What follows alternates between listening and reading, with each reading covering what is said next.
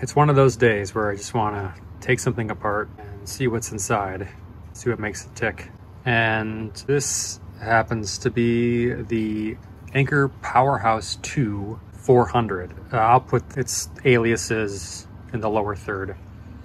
But I'm actually making this video for myself. I wanted to get an answer to a nagging question that I've had for probably about 2 years, which is, can I replace the internal fuse for the inverter if it were to open due to an inductive load running on it or something like that? Because I had one fail that way, where here the fuse pop and Anker replaced it under warranty, but well, great, what happens when it's out of warranty and that same thing happens? Now, I've had this one for over 2 years, and I just know not to, don't plug in your refrigerator into a 300 watt inverter. I knew it was a long shot when I did it, but the running load of the refrigerator is about 220 watts, but it has a huge inductive inrush, so I kind of figured that would happen.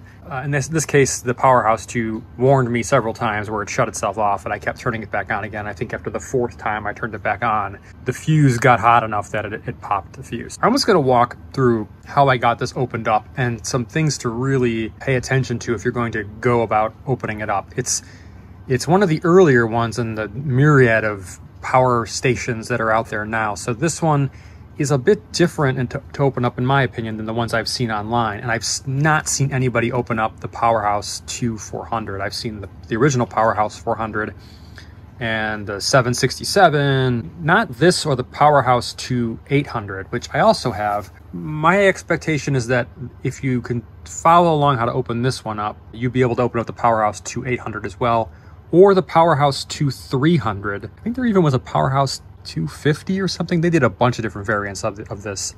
It's a similar structure and assembly, so I'd expect it to open in a similar way. But your mileage may vary based on what variations are in manufacturing.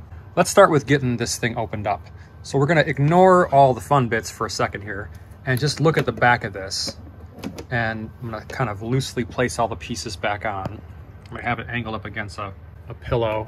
I have other projects going on, and yes, it was not the best idea. I do not recommend doing this on your living room floor. Sometimes projects just start here. So this is the back, loosely, what it loosely looks like. So there's this back panel. Don't be tempted to try to pry from the front, pry from the back, and you're not going to pry around what looks like this. You can kind of see it here. There's this plastic back piece, like decorative plate, and then there's an inner lip, and then there's an outer lip. You don't want to pry in between these two because there are a bunch of screws holding this inner plate down, so you're just going to be in for a headache. You want to pry in between the decorative outer plate and the inner plate, and it's not easy. You got to be patient, and I used a bunch of different pry tools. I even broke a spudger. Well, it's not really that good of a spudger, but here it is, and it actually cracked the tip of it off. So what I ended up doing, and it bent the other side too. I ended up using this tool, and you can see it actually bent it a little bit too. And it was enough to get this plate. You could pry it up, and you could see on the back that there are a lot of clips. There are 5 on the bottom, 5 on the top, and 2 on each side. And eventually this whole thing pried up, and then I started sliding in wide flat blade screwdrivers into it to basically get it to stay popped open. This piece then popped off, and then I worked on getting the LED cover off as well. And then that one was easier. It was only held in by another 5 clips and 1 on each side, but the bottom is open. So you're just kind of gently pushing this away, lifting it away here from the LED. You want to be careful. I'm not sure if this is a cob array or not. It seems like it might be. I'm not going to dissect this because I want to keep using this, but you want to lift up and try to get along the edges so you don't actually lever onto the plastic, which could damage that.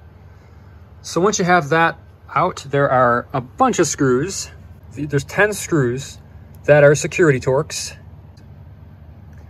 And I just use my kit here to find it is a T10H. Once all those screws are off, it just comes straight off. When you remove this, you'll want to kind of prop it backwards because there is a connector right here. It's for that is a pretty long cable. It runs from the inside there all the way across through. It runs through kind of the fan assembly and then out the back. I've pulled it back so I can pull this part out, but you'll need to disconnect this. And it's not elastic down or anything, you can just remove it and then set this part aside. Next thing you're going to see inside here is the battery and the inverter, the DC to DC inverter assembly, and then the BMS, which I'll show you in a second, which is on the front side, on this side of the battery. This has a lot of connections, some of which are easy to access, some of which are not. The first thing I would do is disconnect this, which disconnects this main board from the battery management system, but it only disconnects this main board. There is still power flowing through another XT60 connector on this side that goes to the front board here. And you can't get to that one until you actually move this back far enough and disconnect some connections. You don't want to drop anything, obviously metallic, but there are 4 screws, 2 on this side and then 2 on this side, that hold the battery assembly in. There are also another 4 screws. Man, this plastic is still heavy, just with no battery in it. There's also 4 more screws on the bottom that hold the battery in. So you want to remove all 8 screws to release the battery. And then it's just a matter of disconnecting the connections. The first one to remove is the 120 volt output here, or 110 volt output, which connects right to here. Then the next one that I removed was this one, which actually plugs into the BMS. It's the main board to the BMS communication. This is kind of short. You kind of got to weasel it in there, and I'll come back and tell you how difficult it was to get it back on there in a bit. The next one here is the main board. This goes to right down here. I think it's just all the communication and what is this? It actually says all the stuff. Yeah, 5 volt battery, ground, a UART to the battery, COM set and key minus key plus. I don't know what key minus key plus means, but it's referenced quite a bit around this thing, so I'm not sure what that would mean specifically. There's also a connector here I thought I needed to remove. It goes to the fan, but you don't need to remove it. Then I think that's pretty much it. Oh, no, there is one left. There is this one. This is the other fan, which I'll show you in a second. It actually is back there. And the best way to get this out is to rotate the battery and the assembly out this way so you can get in behind here and see everything up here and remove things that you need to remove. These 2 connectors I left, well, this one obviously came out off on the PCB side or on the inverter side, but the other one is elastic down pretty good. So I didn't want to mess around with trying to get that one off. So I just slid the cable back so I could move this out to show what's going on. And then obviously the last XT60 connector, or the second XT60 connector. And then that's it. There's no more connections left. You'd be able to get this thing out, at least to the length of this wire, which is what I did, because I don't want to go any further than that, because I want to put it back together again, and it would require some more disassembly here to get this all to be completely free. I'm not taking the PCB off because I want to use this thing again, and it's zip tied down, leaving it alone. But we'll look at the main board here, and I gotta say, this whole thing is very modular and very well built. I don't know how else to say it. I'm actually impressed beyond what I thought I'd be. Just starting with the enclosure, you can see that there's a lot of internal bracing on the plastic to really keep it from torquing and to maximize its rigidity so that if you were to drop it or something like that, it wouldn't cause this to crack or damage things internally. And you can see where they actually put a spacer. I don't know what you call this in mechanical engineering realm, but I'll call it a spacer, to basically bring everything in by this gap. So you're padding everything in so that parts and pieces are not touching the actual outside of the enclosure. Everything is separated by at least the height of these rails, which is really slick. So let's go all around. We'll look at the inside first. The front side, this is the side that's facing with all the buttons and the control electronics. You got your outlet down there. It comes through here, goes through a choke, a ferrite, and then it comes out to connect to the main inverter PCB. The rest of what we got on here looks like there's 12 volts going in, and then it's internally converted to the USB, 3 USB ports here.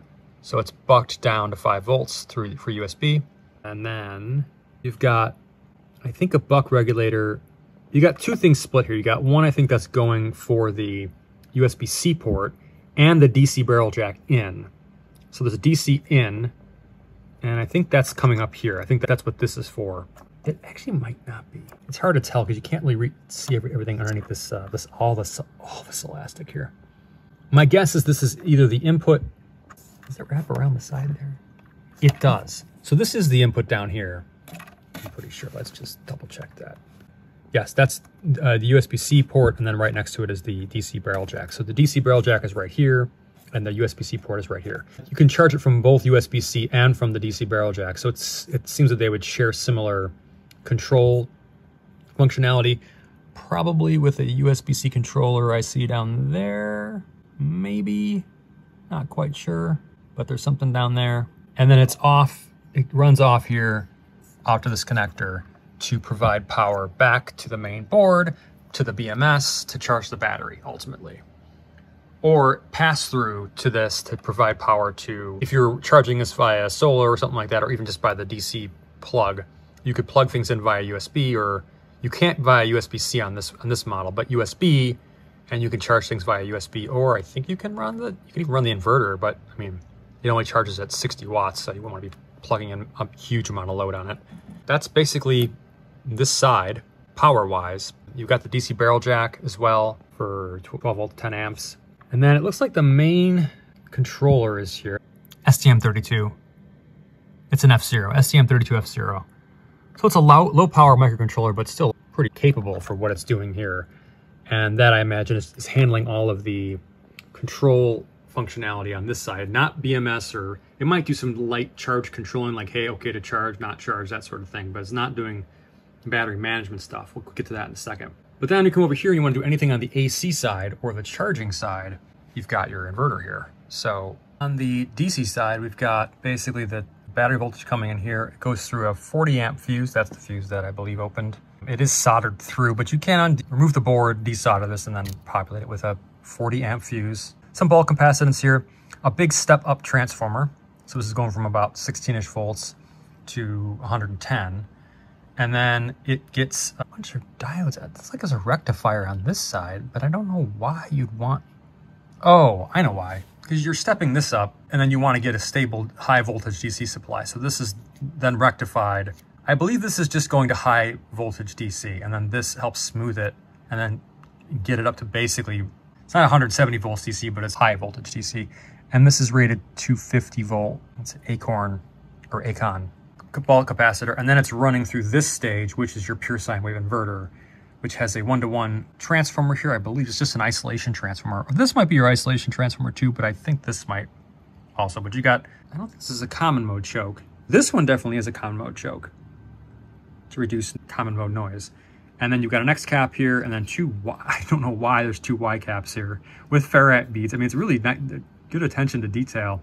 These might be, I don't know what these are for, because there's no this is floating. This whole thing is floating. There's no earth reference to this at all. Not even the input plug to charge it is referenced to earth. It's just referenced, it's a DC barrel jack, and the plug is just a polarized plug. So there's a ground wire going here all the way back. It snakes all the way back to the input, but I don't know what it's doing.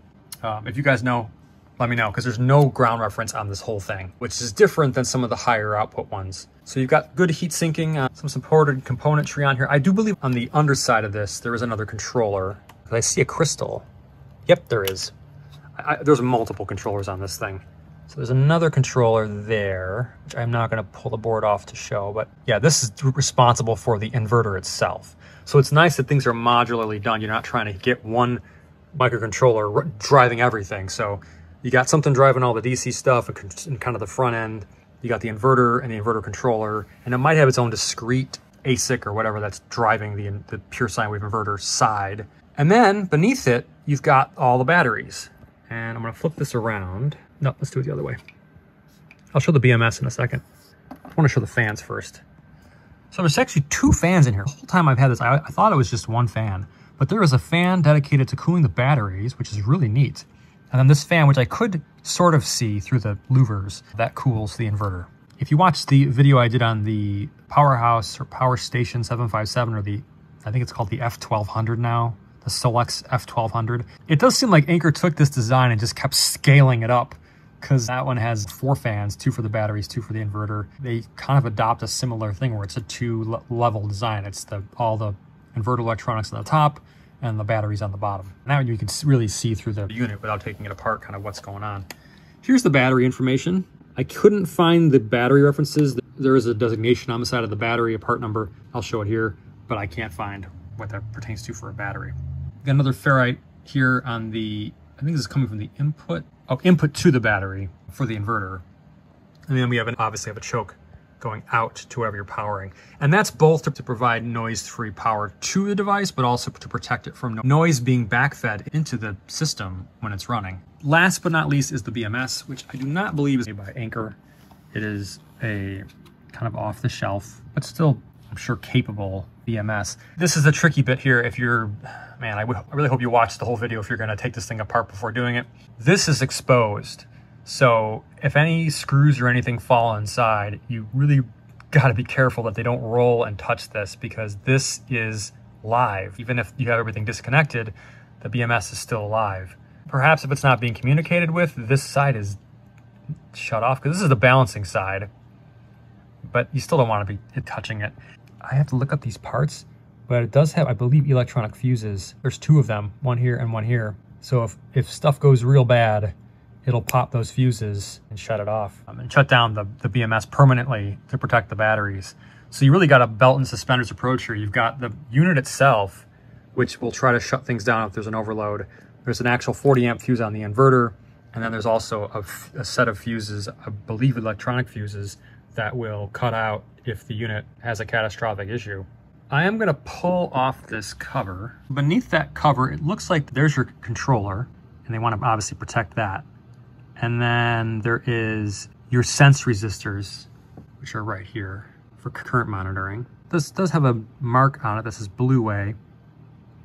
So my guess is that another company is making this particular board for Anker, which I think I've seen that before. I think I've seen it, I can't remember where I've seen it, but I think I've seen Blue Way before in other Anker products. Why reinvent the wheel? They've got a, what is this, this might be 4S.